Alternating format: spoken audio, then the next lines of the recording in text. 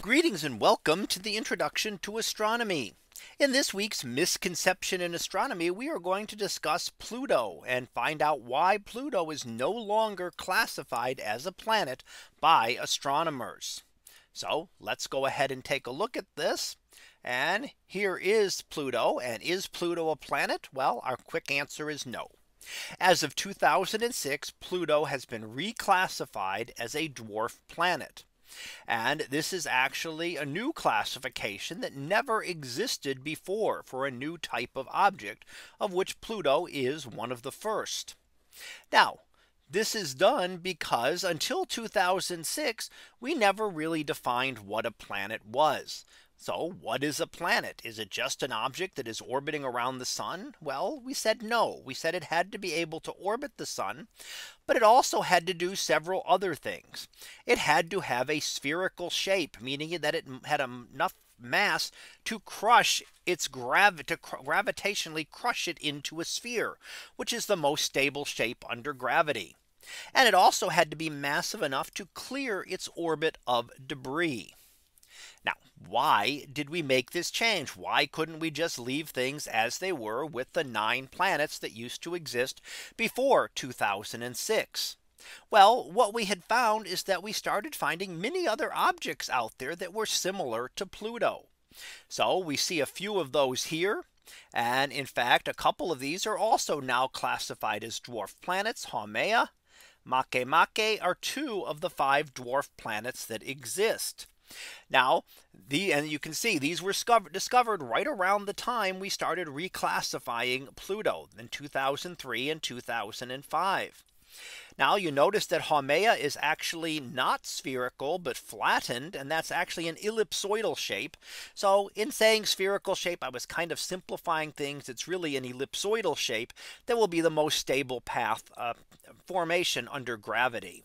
So a sphere is one example of those and is quite common, but we do sometimes get those ellipsoids as well.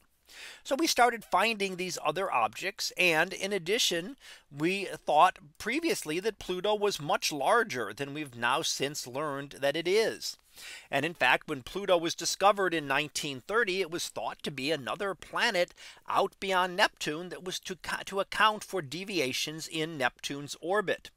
However, we've since found that Neptune doesn't have any deviations, and that Pluto in any case would be far too low mass to be able to affect the orbit in any way. So that's again one of those other reasons that it has been reclassified. It simply doesn't meet the criteria that are needed. And in all honesty, Pluto probably never would have been discovered in 1930 had it not been for an intensive search looking for that planet out there that was affecting Neptune's orbit. So a detailed search of the sky, looking all over, trying to find this object that could possibly be affecting Neptune. And again, we've since found that there are no problems with Neptune's orbit, that Neptune orbits just fine, and that another planet out there is not needed. Now, has something like this ever happened before? Well, yes, it has. There have been other objects that have been classified as planets and then reclassified. One example of those is here. And this is Ceres. Ceres used to be the largest of the asteroids.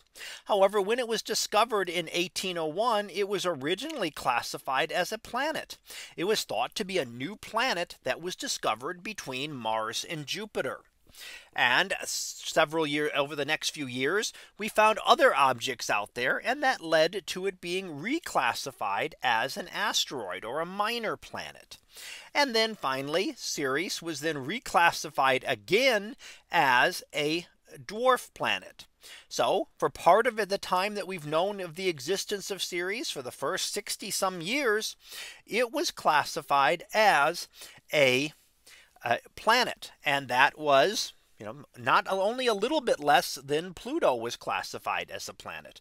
But as we began to find these other objects, it then became reclassified and is now one of the dwarf planets and the only of the dwarf planets in the inner solar system. So let's go ahead and finish up with our summary. And what we've looked at is that Pluto is no longer classified as a planet as of 2006.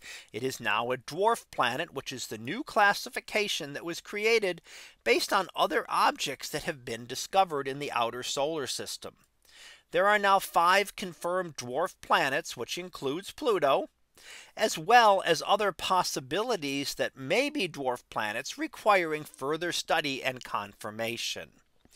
So that concludes this discussion on why Pluto is no longer classified as a planet. We'll be back again next week for another misconception in astronomy. So until then, have a great day, everyone, and I will see you in class.